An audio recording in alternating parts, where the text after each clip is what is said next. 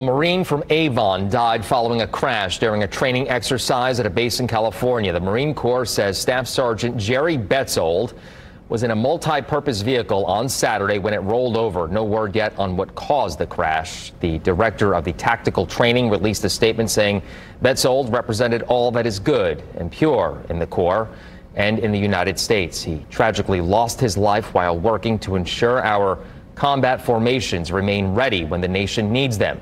Betzold joined the Marines back in August of 2016. He was promoted to Staff Sergeant back in March.